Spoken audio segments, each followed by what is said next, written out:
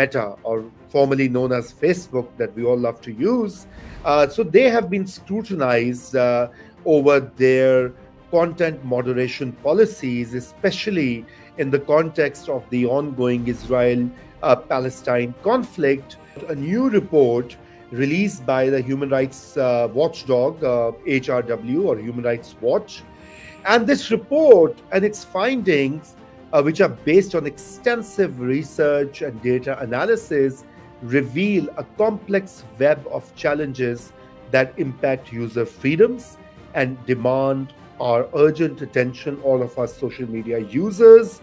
But this report points out that a substantial number of requests for content removal, and the policy has been prompted by quote-unquote voluntary requests from various governments. Hello and welcome to New Wave Global. I'm back with another update, and today I'm going to talk about a new report released by the human rights watchdog, HRW, or Human Rights Watch, that actually takes into account the policies of technology companies, especially Meta, or formerly known as Facebook, that we all love to use, which is Meta is the parent company of these popular social media platforms, Facebook, Instagram, and they even, I think, own WhatsApp, if I'm not mistaken.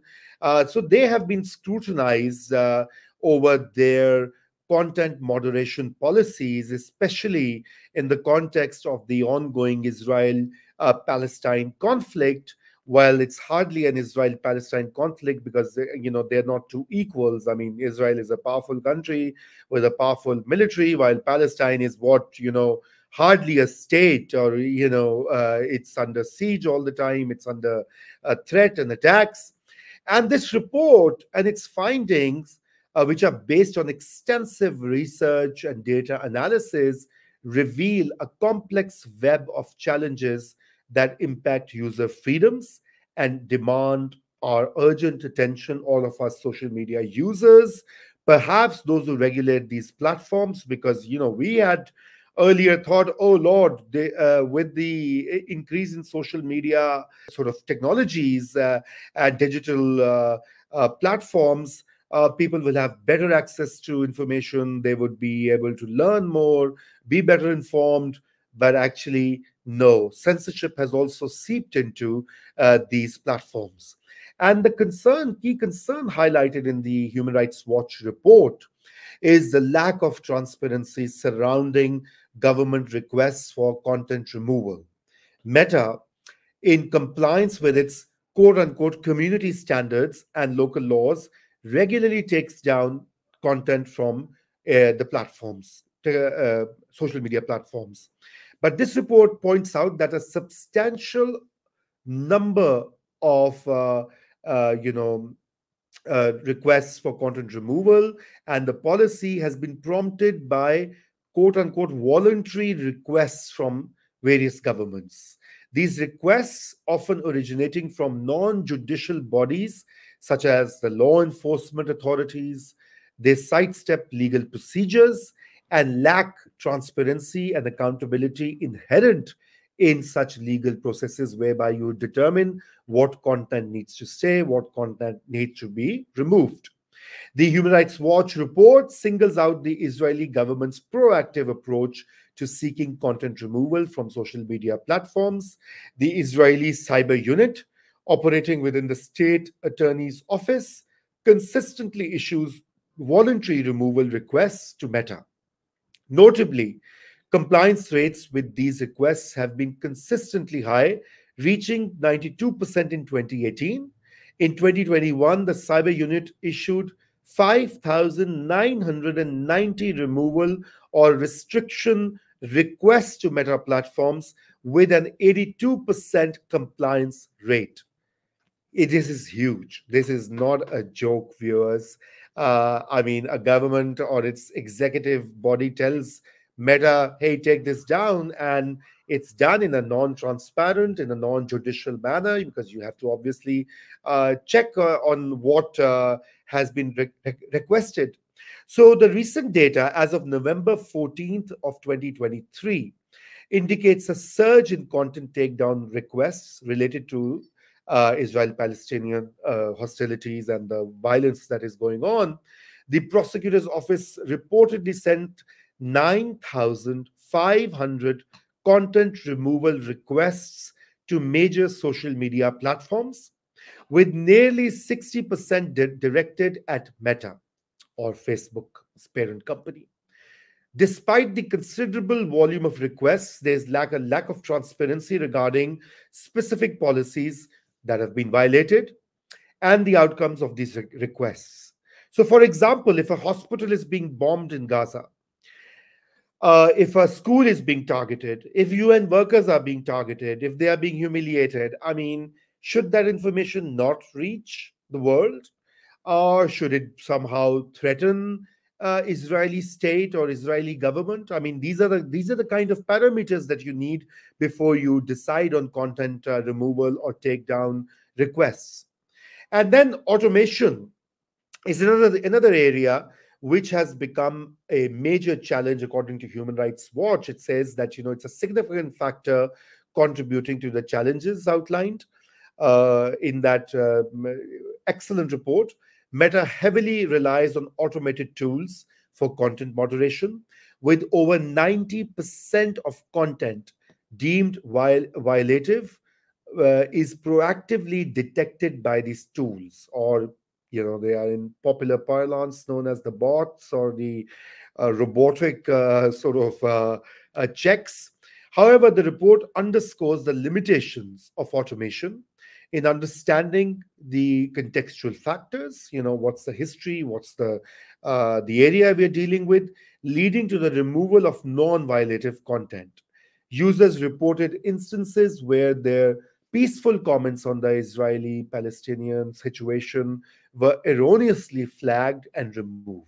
I know many people in my networks who have complained of that, their Facebook pages either being suspended or being posts being removed for violating, and the policy is not clear.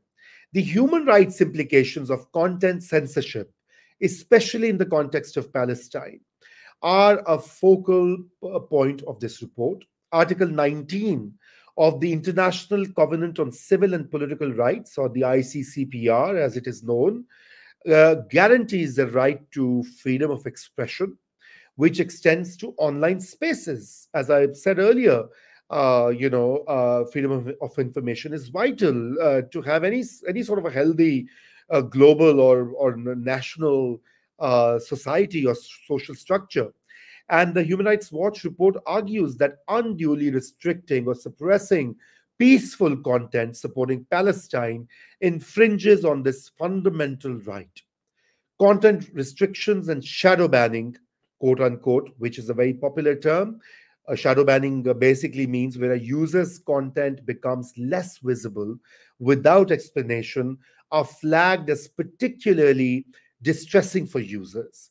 The report notes that Meta does not formally acknowledge the practice of shadow banning, leaving users in the dark and without adequate access to complaint mechanisms and remedies. So basically, Human Rights Watch has done a huge favor to us all. I mean, this is, of course, in the immediate context of Palestine, but it relates to many other issues that we face. We know the role of Meta in spreading vaccine disinformation when COVID hit, on even in terms of vaccination for children, where a lot of anti-vax sort of sentiments were amplified. We know what it did in the US election in 2016. All of that has been recorded, all the manipulation of public sentiment, political sentiment. We know what has happened in Myanmar, where a genocide of Rohingya and their mass expulsion was enabled by social media or technology platforms such as Meta. And in India, a huge country, a big democracy ostensibly, where the ruling party has sort of hooked up, sorry for the lack of a better phrase, with these technology companies to push their divisive agenda and influence public opinion. So HRW, in the context of Palestine, gives some recommendations, and I'll just conclude with that. It urges an overall of the dangerous organizations and individuals, or DOI policy, increased transparency on government requests, improved automation transparency. Certainly, you can tweak the technology, you can polish it and refine it to get better results, and enhanced access to remedies for users facing content removal. I think it's a vital human right of anyone, everywhere and anywhere, if they want to speak against injustice, if they want to highlight something which is wrong, these companies must not shadow ban or outrightly remove such content. HRW also underscores the responsibility of social media companies to align their content moderation policies with international human rights standards. Remember, they apply to all.